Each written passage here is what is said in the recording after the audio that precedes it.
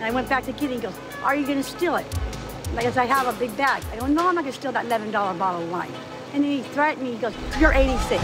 What you want, what you want, what you gonna do when Sheriff John Brown come for you? That call, we were going to back up another officer who was dispatched to a shoplifting call that just occurred at a gas station. A lady driving a Honda Civic had walked in and took several items. I saw headlights coming down the street. I recognized the taillights as being the taillights of a Honda Civic. On my approach to the vehicle, I immediately recognized the driver. How you been, miss? I'm fine. Here's your registration. I'm coming from the Nugget. Coming from the Nugget? Yeah. First you told me coming from a store, and now you're coming from Nugget. I should stop at the store to get gas. All right, why are they calling in a Honda, leaving Lakeside with your license plate and saying that you took some items from the store? No, I didn't take no. I put it back. I took a bottle of wine and I gave it back. Go and step out of the car, miss. In Nye County, we deal with her regularly. She's constantly involved in something, mostly stealing. That night, she seemed to be more concerned about trying to keep her lies straight and began crossing them very quickly. That's all I took. What about the cheese in the center console? That's I bought at Walmart. All that stuff's from Walmart because I won $100 at Nugget. I've been at Nugget all night, and this is what I stole. But you know that's not oil. I know, but... It's not a quart. Now we've got like 7 different stories from you. There's a quart oil. This is the one I took. That quart oil. Oh, okay, so where did this come from? That's what I bought. This comes from Walmart. I won 100 from... Walmart doesn't do their prices like that. Yeah, that's not a Walmart price tag. That's a gas station price tag. I stole these two, that's it.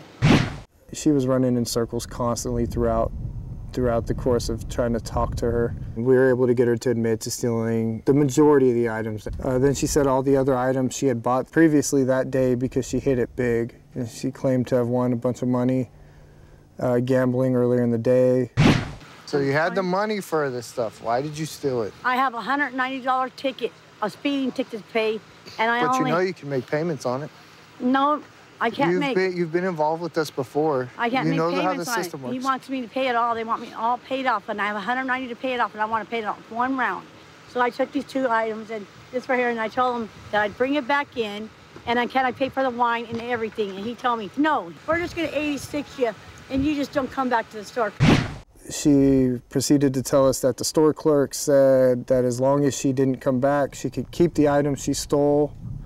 And her reasoning was that now that she's 86th from the store, she should be able to keep those items because she can't go back in the store to return them.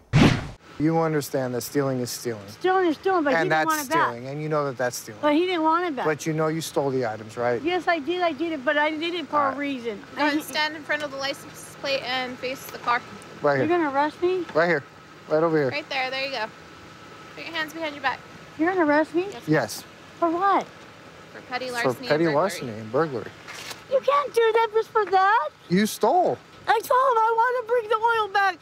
And he said he was in my store. He said, I don't want you to bring it back. Maybe we'll pay for it. He liked me. He goes, you're just 86. It was apparent that after multiple conversations with Catherine that night and multiple different stories, at no time did she show any remorse for what she had done. She could not fathom the idea that we were arresting her, but she even admitted to me that it was wrong, and she knew it was wrong. Sit down. Why are we Put your hands behind your back. Fine. Get handcuffed now. What the? We're wasting my time. I put some mojo on him, pressure points, to basically paralyze him in place where he couldn't really move. I said, look, you do not want to with me.